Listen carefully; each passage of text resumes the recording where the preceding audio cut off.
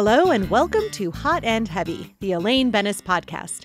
I'm your host, Shivani Desai. Today I'll be talking about Season 6, Episode 21, The Diplomats Club. Hello, everyone. I hope everyone out there is doing well. I'm doing fine. I'm just here in my closet. Oh, and I know you guys all want an update on my setup.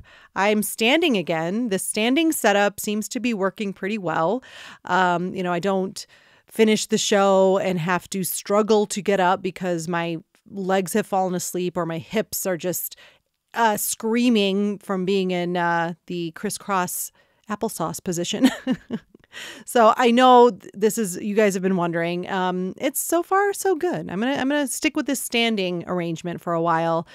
Ideally, I would love to have a proper studio, maybe one of these days, maybe, after Hot and Heavy finally blows up and I'm getting guests from Seinfeld to be on my show, and then we have a big finale episode with Miss Julia Louis-Dreyfus. I want to have a nice studio at that point, so guys, put that out there. Just put those vibes out there for me. I also wanted to do a quick shout out. Do people say shout out anymore? Probably not. But that's what I'm calling it. A friend of mine who I used to see at the gym, Michelle, she was so sweet. And I apologize. I totally flaked on this shout out for a few weeks. But Michelle let me know a few weeks ago. She messaged me and said, "Hey, I just wanted to let you know that my son listens to your podcast and he really enjoys it. He really, loves listening." So I wanted to give a shout out to Jonathan Lee and just give a big old podcast virtual hug to you and a thank you for listening and enjoying Hot and Heavy. I so appreciate it. And have many more episodes to come. We have a lot more to cover in Seinfeld. Seasons 7, 8, 9. There is just prime Seinfeld episodes coming up. So Jonathan, you have a lot to look forward to. And I hope I keep it going for you, your enjoyment of this show. I'll keep you in mind, Jonathan. I don't want to lose Jonathan Lee as a listener. So I gotta keep my game at a high level. So thank you so much, Jonathan. I hate to turn it to something pretty morbid and sad, but this past week, I lost an aunt of mine who was pretty tragic, a pretty sudden death. It was kind of took the family by surprise and shock, and we were, it still sort of doesn't feel real, but one of my aunts passed away this last week. She had a really bad fall and just didn't recover from that. So I just want to dedicate this podcast episode to my aunt. Now, she was my mother's brother's wife. And in the Indian culture, we have different names for, depending on how you're related to a person, you have sort of a different name that you call them. So her first name was Nilima, and I call her my Nilima Mami because she was married to my Madhu Mama. So when it's your mom's brother, you say mama after his name, and then whoever he marries is your mommy. So this was my Nilima Mami who passed away. And man, she brightened every room she was in. She was just one of those spirits who, just had a joy about her. And that is a lot of my memories with her. She lived in India, and but she visited both of her kids. My cousins live in the United States and have for over a couple decades now. And so, she would visit quite often, and she'd always stop in Detroit and see our family. And I just have every memory of her I have is just her smiling and laughing. And she was just one of those really joyful relatives that you looked forward to seeing, whenever they came. And she really had an interest in, everyone's lives. And she was just full of love. And I just feel like, man, this was not supposed to happen yet. And that's usually, I think, what people feel when someone's kind of snatched away in a tragic accident way too soon. But she did live a long life, and the one bright side, she was visiting her son in Seattle, my cousin, and her daughter, who actually lives in Boston, my other cousin, just happened to be visiting. So the whole family, all of her grandchildren, her 2 kids, everyone was together. And they were there for her last moments. So in a weird way, in this tragedy, in a situation that I feel still doesn't feel like it's fair or it should have happened, at least she was in the end surrounded by her kids and her grandkids. My uncle, her husband, passed away a few years back. So, trying to look at the positive there. But I'd like to dedicate this episode to my Nilima Mami. All right, let's get into the episode. The synopsis for the Diplomats Club is as follows. While at an airport diplomats club, Kramer begins gambling with a Southern man over whether flights will arrive and depart on time. Jerry struggles to rendezvous with his girlfriend at a New York City airport after a particularly unsuccessful comedy set in another city. Elaine almost quits her job and then gets fired when she is wrongly accused of trying to kill Mr. Pitt. George tries to prove to his boss that he is not a racist. This episode was written by Tom Gamble and Max Pross. We start the episode out in Jerry's apartment. Jerry is on the phone with a woman, his girlfriend, and just kind of figuring out how much time they have before she leaves. And he says this weird line, "I'll be the one without the big red sash." I don't get it at all. But Elaine sort of rolls her eyes. He gets off the phone. Elaine asks, "Was that the supermodel?" And he says, "Yeah, she's leaving for a month, but I get 6 hours with her at the airport." "Well, I thought you had a show in Ithaca." He says, "Yes, it's an early show." And he's flying back the same day and meeting her at the Diplomats Club. Elaine changes the subject and says, "Guess what I'm doing today? I am quitting." Jerry can't believe it. "That's it? I never met the guy." And she says, "I've had enough, so I'm marching in." George enters. Jerry says, "Hey, Elaine's quitting." "I'm marching in," she says. George says, "Wow, I've done that. Best feeling in the world." "What about the march out?" "Not as good." "All right, Elaine's on her way out. Wish me luck. Get a march going." And George asks if he can borrow Jerry's camera because he wants to get a picture of him and his boss to put on his desk. He says they're reorganizing the whole staff and he's on thin ice with this guy. "Isn't putting a picture of you and him on your desk a little bit transparent?" "It better be," he says. All right, my take on this scene. We are establishing what Elaine will be doing in the episode, quitting her assistant job with Mr. Pitt. Now, first off, what I want to comment on is Elaine is in full riding gear. And it's not addressed. I don't know why. There's nothing in the deleted scenes as well, or even in the notes about nothing. I was like, she's clearly in riding gear, like horseback riding gear. Now, we do know she grew up competing in equestrian competitions. Jerry says that when he's sort of making fun of her about interviewing Moyles in the Briss.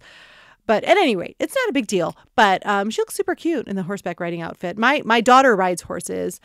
And I have to say, I love going to like those saddlery stores and looking at those cute outfits because every now and then we have to get her like the riding pants and stuff. But I do think like the whole section of those kind of equestrian formal outfits it's adorable and really stylish.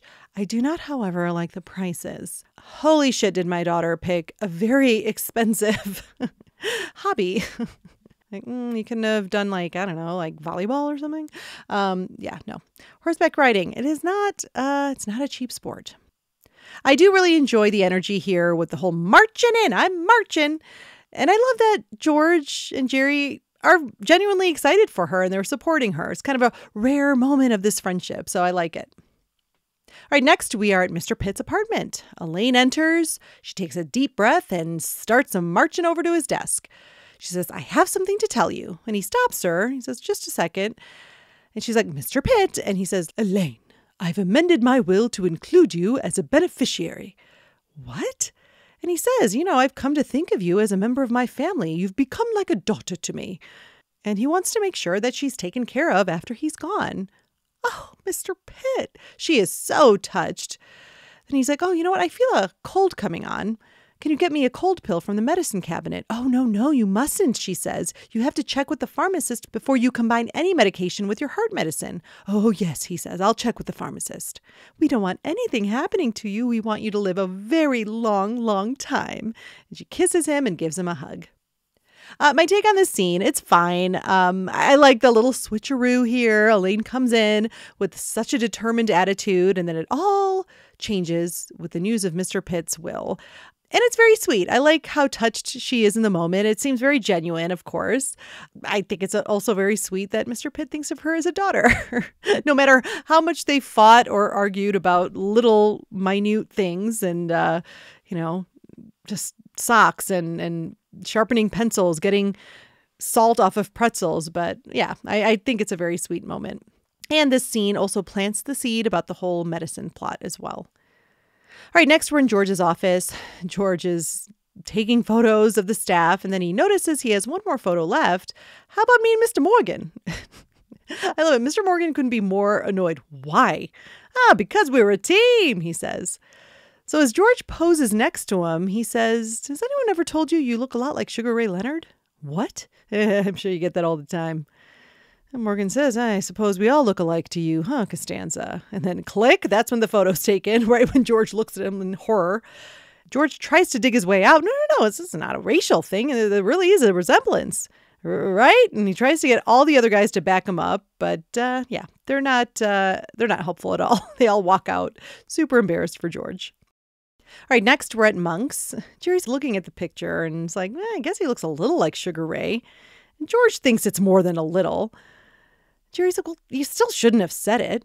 George is so offended that Morgan thinks he's a racist. He would have marched on Selma if it had been in Long Island. Kramer enters to take Jerry to the airport. He says, you have no luggage? He says, no, I'm just going for the day. Just need to stop by the drugstore to get a toothbrush. George shows Kramer the picture and asks, who does this look like? He has no clue. Not Salt, but what, Pepper Johnson?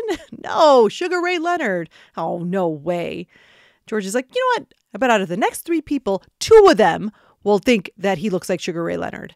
Well, Kramer gets fired up. How much? 200? 300? 1,000? Jerry stops him, reprimands George. You know he shouldn't be betting, but it's a lock, Jerry. Kramer, you've had this under control for 3 years now, but it's a lock. No, he says. Anyway, Jerry's wondering what George is going to do about Morgan. George says, he just needs to see me with some of my black friends. But you don't have any black friends. And outside of us, you don't have any white friends either. Great line. All right, next we are in a lobby of an apartment building.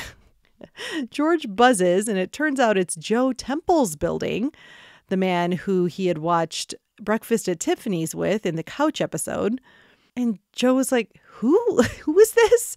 We watched Breakfast at Tiffany's together. What do you want? Well, I rented another movie, he says, and I brought some popcorn. Maybe they could do it again. Joe tells George to go away. The daughter, Remy, walks in and George stops her. I have another Audrey Hepburn movie. Joe, from the intercom, asks if that's Remy. Daddy, it's that man again. I want you up here instantly. So she scrambles to get into the building and slams the door in George's face. All right, next we are at the drugstore. Kramer, of course, kicks over a display of pantyhose, and Jerry's like, oh, that's great.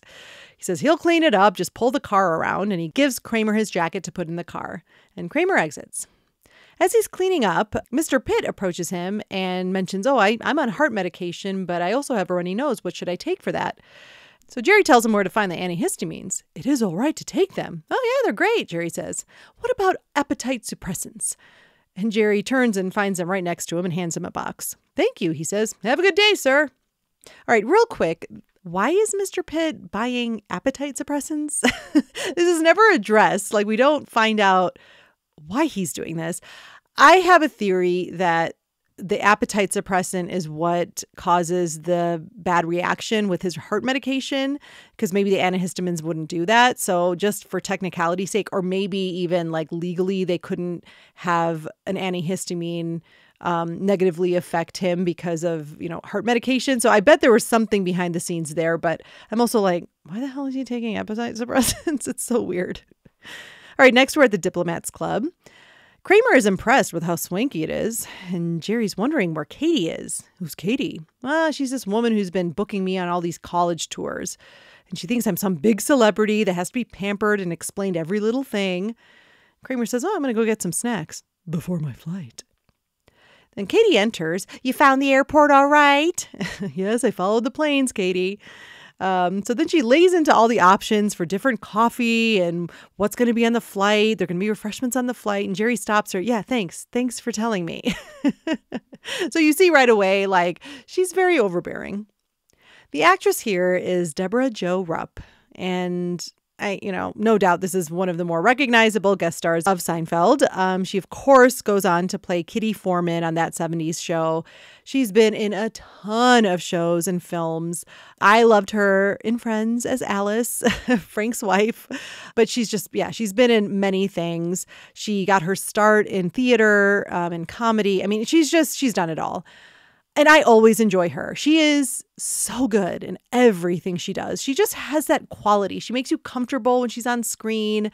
And this episode is no exception. She makes me laugh in every scene she's in. She's just perfect as this overprotective manager agent type for Jerry. What a gift to have her on this episode. She's really great. And she will come back for one more episode of Seinfeld. All right, next we are in Mr. Pitt's bedroom. Mr. Pitt is in bed and being attended to by a doctor. Elaine enters concerned. What happened? A woman is there, Lenore, who is Mr. Pitt's estate lawyer, and she's handling Mr. Pitt's will. And she tells Elaine that when she arrived, she found Justin collapsed on the floor.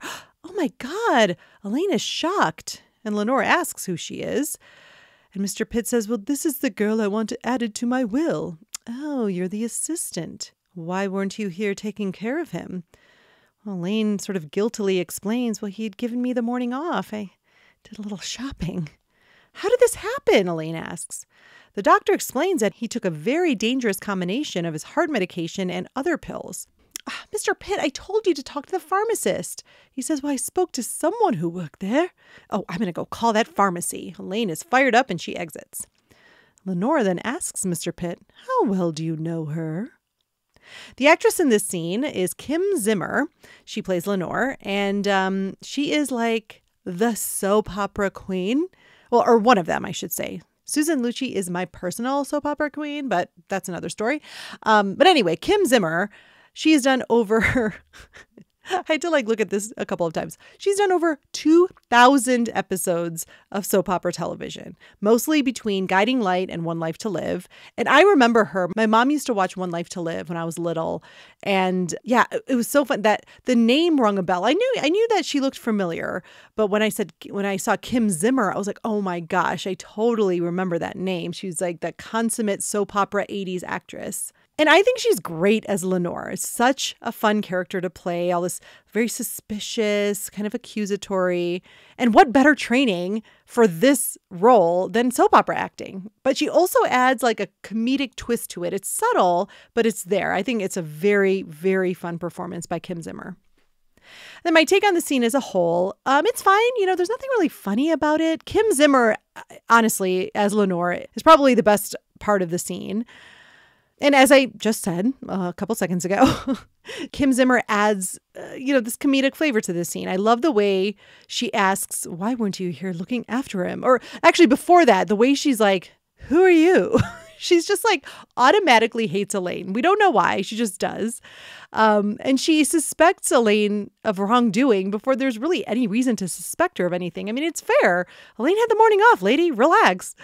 But I suppose that's because she's an estate lawyer and her job is to make sure that Mr. Pitt isn't getting, taken advantage of or including anyone in his will with ill intentions. So I guess it all makes sense. But for sure, Kim Zimmer's performance is sort of the highlight of the comedy in this scene. All right, next we're on the airplane. Katie and Jerry are seated and she starts explaining, how they're going to give us some instructions in the event of a crash.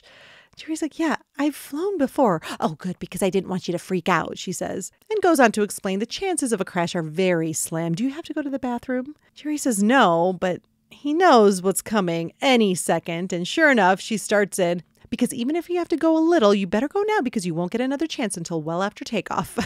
Jerry just runs to the back of the plane. Next, we're at the Diplomats Club. Kramer introduces himself to a businessman, Earl Hafler. And Kramer is amazed by the airport, and Earl disagrees. They're all morons. And he says, I bet you that flight to Pittsburgh takes off before my flight to Houston. And Kramer's like, no. Oh, come on, friendly wager. Pass the time. Kramer caves and says, you're on, cowboy. All right, next we're on the street. George approaches a newsstand at the same time as a black man approaches. And of course, that's what George notices, and he starts up a conversation. How you doing? Okay. Nice day today. What? I'm George Costanza. You live around here? The man just ignores him, pays for his paper, and walks away. Back at the Diplomats Club, Earl and Kramer are awaiting announcements, and turns out Earl wins with Mexico City. Seems like Kramer's lost a few times, and he wants to go again. Next, we are in Mr. Pitt's bedroom. Elaine asks him, do you need anything? He says no. He's trying to kind of sit up. She says, oh, you need to sit up a little bit. I'm going to go get you a pillow. So she gets one from the chair on the other side of the room, and by the time she turns back around, he's fast asleep. So as she's tiptoeing towards him with a pillow in hand, Lenore comes out of, I think, the bathroom. And of course, once again, looks very suspiciously at Elaine's stance with the pillow. Elaine turns around and sees her and waves and smiles. My take on this scene, it's nothing much to it. Funny setup here to make Elaine look like she's about to smother Mr. Pitt. And again, it's Kim Zimmer's reaction that gets the laugh. All right, next we are at the Ithaca Civic Auditorium. Jerry and Katie are backstage, and she's telling him, oh, it's a full house out there. The lighting guy's named Lou, and his birthday is next week. Jerry's like, I don't care. By the way, Jerry, she says, I don't want you to freak out, but the pilot is in the audience. Who? Remember the plane we took here? The pilot is going to be sitting out there watching the show. Jerry's so irritated. Why are you telling me this? I just didn't want you to freak out when you saw him. Why would I freak out? So Jerry gets introduced and he goes out on stage and he starts in on his set, but then he spots the pilot and totally freezes. Then we see a quick scene where George is trying to help a black man with his grocery bag, but the guy just swats him away. George is trying so hard. All right, back at the show, we're backstage again. Jerry comes off stage to very tepid applause. Katie's like, that didn't go so well, did it? And he says, no. And you know why? That pilot really freaked me out. And that if she hadn't mentioned anything, he'd been fine.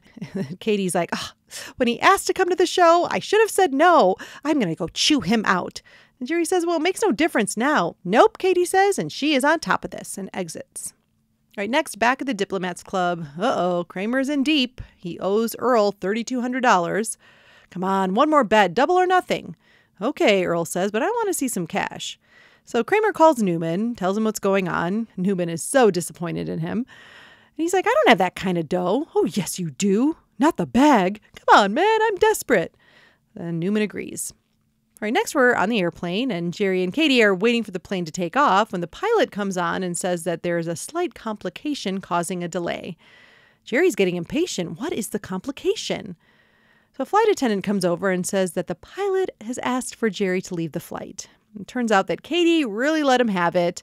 He had no right being in your audience if you didn't want him to be. So Jerry is trying to convince the flight attendant he's not a disturbance. Well, apparently you are disturbing the pilot, sir. So Jerry reaches his limit and he starts freaking out. The actress in this scene, playing the flight attendant, is Christine Cattell. She is a former Miss Canada contestant representing Toronto. I think she's great in this scene. You know, she's got that constant smile throughout all of the dialogue, telling Jerry some pretty upsetting news. But yeah, the smile throughout is really funny. Next, we're at an airport gate where Jerry's been kicked out. Katie says, there's flights at 8 o'clock and 8:30. Which one? Which one do you think I want? He says, the one that gets back earlier. And then she asks about a hotel because the flights are actually in the morning. No, he says, I need to get back tonight. And he tells her, go rent a car. Okay. Mid-size, luxury, or sports model, what's your preference? Jerry's had it. I don't have a preference. Just make a decision yourself, okay? Stop bothering me with every minor detail. And Katie's a little hurt by that. Okay, you're the big celebrity. And Jerry calls George because he needs someone to go to the Diplomats Club to meet his girlfriend, Bridget. But George, of course, has got a one-track mind at this point. He asks about that exterminator he used. Carl from Defend? Why? Oh, because he's black? Yes, that's the reason. And he hangs up on Jerry. All right, next we're at Mr. Pitt's place. Lenore answers a call from Jerry asking for Elaine, and she enters the main room and finds Elaine reading Fatal Vision. She tells her she has a phone call from Jerry Seinfeld. Elaine answers, and Jerry is in full freak-out mode, tells her she needs to go to the Diplomats Club to meet Bridget, to tell her he'll be late, he'll never get another date with her. That's at the airport, right? So Lenore is in the background listening to this entire conversation. Well, I guess Elaine's portion of the conversation where she's saying things like, calm down, I'll take care of it. I said I'll take care of it. And once again, we see Lenore's very suspicious face. My take on the scene, I feel like a broken record here, but JLD doesn't really get too much comedy. She's just having a conversation with Jerry, and once again, Kim Zimmer gets to make faces in the background, which is amusing. All right, next we are at the Diplomats Club. Newman arrives with the mailbag and presents it to Kramer, who then shows Earl, who doesn't get it at first, and then he sees it's the bag of David Berkowitz, the son of Sam, the worst serial killer the post office has ever produced. Okay, they're back in business, and they decide to bet Ithaca versus Boston, double or nothing. All right, next we're in a car where Katie's driving, and Jerry's asleep and then wakes up. And he finds that Katie's not even on a road. She's totally lost. Oh, we lost the road a while ago. Why didn't you wake me up? He says. You told me not to bother you with minor details. No road is a major detail, he says. Should I keep going or turn around? Do you have a preference? Look out! And we hear a crash sound. All right, next we're at George's office. Carl the exterminator arrives with no equipment or uniform on, per George's instructions. And George welcomes him. Carl, right? He's like, do I know you? Yes, you fumigated my friend Jerry Seinfeld's apartment for fleas. Seinfeld. Oh, funny white guy, right? Huh. I guess he is white, George says. You know, he doesn't really see people in terms of color. Well, anyway, he wants Carl to meet someone, and he calls for Mr. Morgan, but turns out he's left for dinner. Huh. Carl, you hungry? All right, next we're in Mr. Pitt's bedroom. He and Lenore are watching television, and on the news, they see a story about Jerry's car crash into a pool. Comedian Jerry Seinfeld seemed a little freaked out. And then we see Jerry saying, no more questions, and trying to escape from the camera into some bushes. Mr. Pitt recognizes him as the man in the pharmacy who said it was okay to mix his drugs. And Lenore says, Jerry Seinfeld. Someone named Jerry Seinfeld called earlier for Elaine. And they look at each other in shock. All right, next we're in a restaurant where Mr. Morgan is eating dinner. Carl and George enter, and George tells Carl, you just act like we're old friends. They find Morgan, and, well, Morgan, per usual, doesn't seem excited to see George at all. And he introduces him to Carl, an old friend of mine. I'm the exterminator. Yeah, that's what we used to call him in high school. He's a linebacker. And George pulls up 2 chairs to join Mr. Morgan. All right, back at the Diplomats Club, Kramer has won the bet, and Earl is giving him traveler's checks. Elaine arrives and tells him what happened with Jerry's flight from Ithaca. Earl's ears perk up. What about the flight from Ithaca? She says, our stupid friend freaked out the pilot and single-handedly delayed the flight an hour. You're a cheat, Earl says. He thinks Kramer scammed him. And he snatches his money back and exits. And Bridget enters as he leaves. The actress who plays Bridget is Berta Wagfjord, and there aren't a lot of credits to her name. And I really don't have anything to say about her performance. She's super pretty and definitely looks like a supermodel. She also appeared in Attack of the 50-Foot Woman, which starred Daryl Hannah in 1993. And it also has 3.5 stars on IMDb. So moving on. Next, we're in Mr. Pitt's bedroom. Elaine's there, and she's so confused. Jerry Seinfeld trying to poison you? What? Mr. Pitt, what are you, delirious? He's never even met you. You're fired, Elaine, he says. Goodbye. What? We see a montage of scenes with Elaine and Mr. Pitt that's happened this season over an instrumental score of The Way We Were. And we come back to Elaine in tears. My take on this scene, it's a funny scene, mostly because of the over-dramatized montage and really nothing else. Also, I have to mention this. Why the hell is Lenore there all the livelong day? Like, Mr. Pitt has had like a medical episode. He needs to rest. And she's just like hanging out in his bedroom with him. What the hell? She's his estate lawyer. There's no reason she should be hanging out all day. It's very bizarre. I feel like they could have explained it a little bit. Like maybe like, no, don't leave, Lenore. We'll have to go over my will. Like maybe he's like hey, as soon as I rest, like, let's just get this done. But yeah, it's just bizarre to me that she's there the entire day, like into the night. All right, in the last scene of the episode, we are at the Diplomats Club. Bridget is sitting alone and Jerry arrives all disheveled. Jerry, what happened? Oh, he's so sorry. He got stuck out of town and missed most of their time together. Well, turns out she does have a half an hour. So they go over to a conference room and start making out. A plane is pulling up out the window that they're near. And, who does Jerry see? It's the pilot! The pilot! There is a tag to the episode at the dinner with Morgan, George, and Carl. And George says, he loves this restaurant, and tells Morgan that he and Carl come here all the time. And Carl agrees. You wouldn't believe the rat problem in the kitchen. It causes George to spit out all his food. And Morgan gets so mad. So you are an exterminator. You've sunk to a new low, Costanza. And he exits in a huff. George, totally defeated, motions over to the waiter for the check. And the waiter comes over and says, hey, Sugar Ray Leonard can eat here on the house. And George freaks out and starts chasing after Morgan. All right, I'm going to take a quick break, and I will see you on the other side. Are you in need of personal management? I'm not talking about occasional phone calls or quarterly messages. I'm talking about real, hands-on, and sometimes overwhelming attention to your career needs. Well, I'm your gal. I'm Katie, and I can handle anything as long as you let me know your preference. I have worked with many professionals during my career, from famous comedians to high school principals. No matter what you do for a living, Katie can help make sure things get a little bit easier if that's what you prefer. My services include scheduling, accompanying you to events, explaining very straightforward airplane procedures, and confronting anyone who wrongs you. I have no tolerance for unprofessionalism, demanding pilots, Rick James, or decision-making autonomy.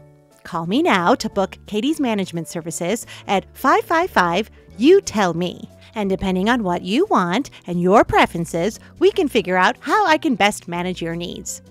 Katie's Management Services. I don't want to freak you out. Katie of Katie's Management Services is not legally permitted to drive her clients any distance for any reason. And we're back. There weren't any extras of note, so I'm going to move on to Greg's sack lunch.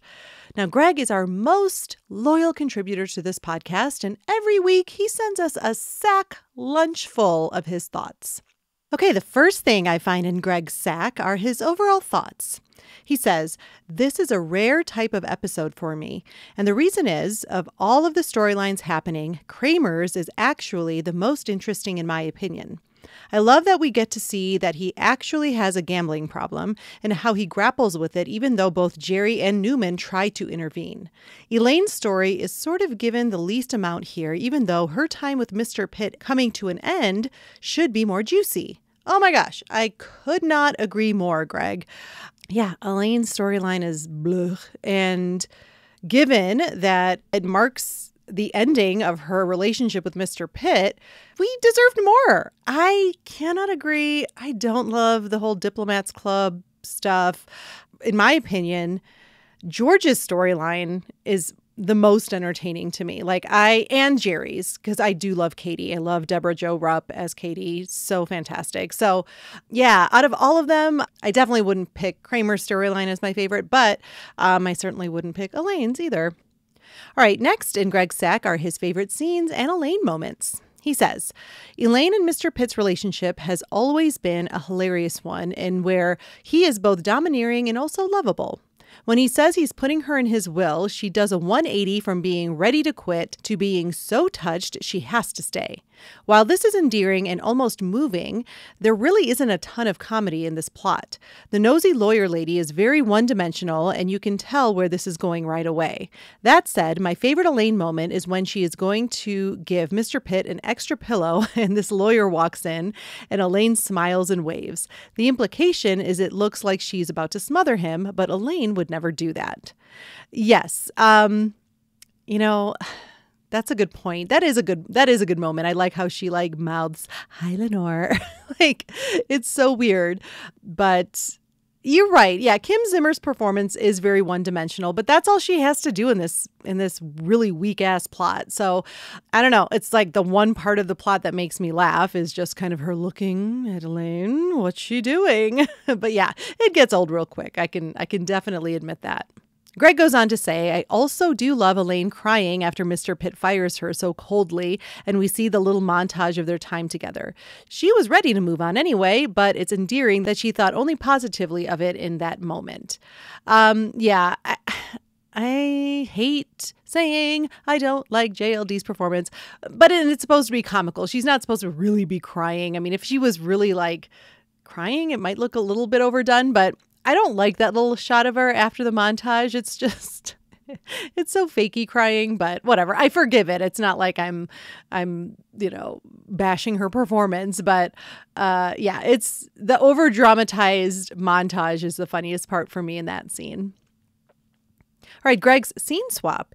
He says, because this episode is sort of 4 stories very loosely overlapping, it's hard to say what I change because I don't love any of it too much to begin with. I'd have played up the Elaine and Mr. Pitt breakup more and ditched George's avoidance of being perceived as a racist altogether. Instead of having Jerry be the one as co-conspirator in Elaine's alleged plot to kill Mr. Pitt, they already were talking about Newman taking over the Son of Sam's mail route. This would have been a funnier tie-in to make the lawyer think Elaine was a killer by having her hear Elaine saying the Son of Sam on the phone, as if this was all much more sinister. Have it be Kramer talking to Mr. Pitt in the pharmacy instead of Jerry. The way they chose to do it was sloppy to me. Oh, that's interesting. I like those little shifts. Yeah, I think somehow tying in the Son of Sam thing, like maybe Elaine needs to pick up David Berkowitz's bag and bring it to Kramer. Yeah, maybe she's the savior for Kramer. Yeah, I definitely, like I already said, I really like George's storyline, and I'll get more into that later. But yeah, I wouldn't ditch that at all. And I actually don't have a scene swap idea for this episode. I think my scene swap is basically make Elaine's departure from Mr. Pitt more juicy, as you said. That's all I have to say about that. All right, and finally in Greg's sack are his extra thoughts. He says, all of my gripes about this episode aside, Debra Jo Rupp cracks me up as Jerry's manager. She's totally the opposite kind of person he would have on his team. So the whole premise is funny, yet somehow it gets lost in this episode. Yeah, I agree. I do love her performance. It is so just her and Jerry together, the combination of the both of them. I mean, everything she does, like even the little when they're backstage and he's like, why would I freak out? And she just kind of does this like thing with her fists. And she's like, I don't know why I said that. Like she's so good. As I said before, I love everything I've seen Debra Jo Rupp in. She's just got such a sweet, like, charm to her, and she's really, really funny in everything she's done. So I wasn't a huge, gosh, it's so funny when I think about that 70s show. Back in college, I definitely made a point to watch it every week. Like I remember me and my roommates oh, it's that 70s show's on. Like we'd watch it. And I do remember her making such an impact because truth be told, I never really liked a lot of the actors who played the kids. Like, sorry, Ashton Kutcher, Mila Kunis, Topher Grace. But I thought the parents were always super funny. And of course, she played Kitty Foreman. But I agree. Debra Jo Rupp kind of saves the episode, in my opinion, along with all of the Black guys that George is trying to befriend. Like, I love Joe Temple. I love the guy at the newsstand, just like, what? Like, he's so annoyed. I'll get more into it at the end of the episode, so I won't bore you with it now. But yeah, George's storyline to me is probably the best one in the entire episode. So we disagree sometimes, Greg, and that's what happens. Even when we're both huge fans of the show, we're never going to see eye to eye 100% of the time, and that's okay. But I do thank you for sending in your thoughts, and now it's time to close Greg's Sack Lunch. All right, now moving on to my favorite Elaine moments. Woof, not much to choose from, but it's probably that first scene. All the marching in energy. I like that. And her outfit's super cute. All right, my final notes for the episode. There are a lot of fun things about this episode, but unfortunately, It's not a strong Elaine episode where JLD gets to play with too much comedy. I like her plot. I like this whole quitting plot, but the laughs really come from Mr. Pitt and Lenore. But I mean, it is a big deal. This episode marks the end of Elaine and Mr. Pitt's relationship, so it's significant in the Elaine arc, and it's entertaining, but it's just, the comedy really didn't lie with JLD. She didn't have a lot to play with here.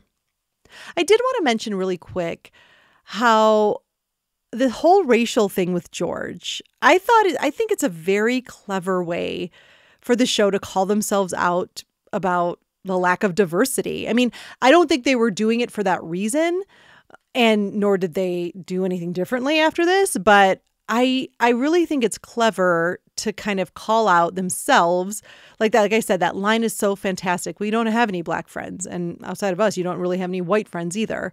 So it's called out like, hey, we're just a bunch of white people that hang out with white people. And that, the racism thing isn't portrayed like, oh, these are just angry Black men accusing George of it. No, it's like, it's very fair. And yeah, we see George say something like, don't fucking say that, man. Like, don't tell a Black man he looks like some famous Black man, because, and I'll say this as an Indian person too, like, you always get compared to whatever one or two Indian or Black or whatever minority person that person happens to know. I always look like everyone's Indian friend from high school that they grew up with. And granted, I don't know what they look like, and maybe I am a carbon copy of them, but most of the time it's like, oh, you're an Indian person. You remind me of my other Indian friend. So I just like that they call that out in this episode. I do think his intentions are good, but it's that overcorrection sometimes that people tend to do when they're like, oh, I really have to prove I'm not like this. And I think that's all I can say about the Diplomats Club. Please be sure to follow Hot and Heavy on Instagram and TikTok. On Instagram, it's at Hot Heavy Elaine, and on TikTok, it's at Elaine Bennis Podcast. And if you'd like to email me thoughts, please do at elainepodcast@gmail.com. Thank you so much for listening, and I will see you next time.